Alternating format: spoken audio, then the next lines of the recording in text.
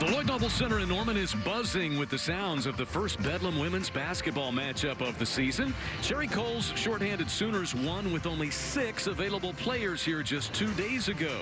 And Jim Littell's Cowgirls are off to a 3-2 beginning, but they're coming off a home loss to Tulsa back on Sunday. Players available. They want to save their legs. They've played 2 games in the last 5 days with only 6 players. They want to decrease the number of possessions in this game. Blocking foul underneath. Count the basket for Collins, and Liz Scott picks up the personal. Sue Hale from Oklahoma. Shot clock trickling down, and there's Collins. She is a terrific defensive player, despite being a freshman, Britt. Yeah, that's her forte. And a 3 ball by Lexi Keys, the other freshman. 6-0 Oklahoma State. He expects her to snap out of it soon. Gregory slashing, pulls up to the baseline and gets the Sooners on the board. Nice attacking dribble, but then pulling up short of the shot blocker. So the Sooners go over 5 minutes without scoring, still down by only 4. Collins got to the rim that time. With that, as Keys races back the other way. 10-2 Oklahoma State, and there's a 3 by Asbury. Robertson hasn't been able to get free for a shot. Wiggles her way to the bucket, though, and scores. You can play with 4 players. You can play with 3. You just have to start the game with 5. Robertson's shot got blocked by Fields. She'll get another, and she'll make good on this triple. From its man-to-man. Tot for Liz Scott. Van slashes and scores for the Sooners. 1 on the shot clock, and a 3 by Lauren Fields at the buzzer. Robertson off the handoff, hits another 3. Keys rubs off a Collins screen to the deep corner, and Fields, who rinses her second of the night. They still have to shorten this game. Well, they do, but they have to be intentional with their moves to the basket, just like that. Now Keys. Asbury finds Mack for an easy lay-in. Liz Scott splits that double team. Mack's 4th block, and she took the rebound.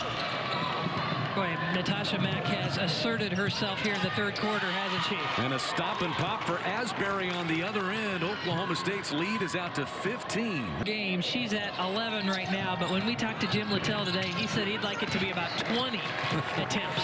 Cap actually been able to touch the basketball. There's Mack squaring up and hitting another one. She has 14. And that's good to close the quarter from Asbury. Yeah, exactly. Just going right at Liz Scott. Gabby Gregory short with that, but Van is able to clean up the miss. Conversation with Coach Tubbs where I wasn't better off when I walked away. Just always a positive thought, a smile, vote of confidence. And we still miss him every day. There's Gabby Gregory with a 3.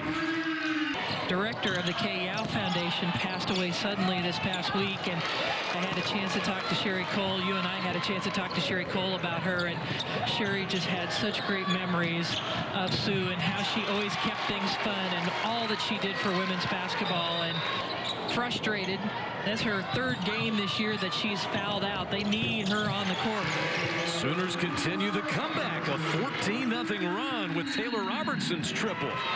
And a timeout taken by Jim Littell and the Cowgirls. It's a 10-point game. Taylor Robertson, a big 3.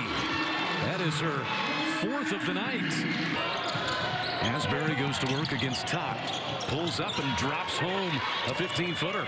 3rd year that you would expect in somebody that has the experience that she does, and just making great contributions for Jim Littell on both the offense and defensive ends. Tot, the steal, missed the lay-in.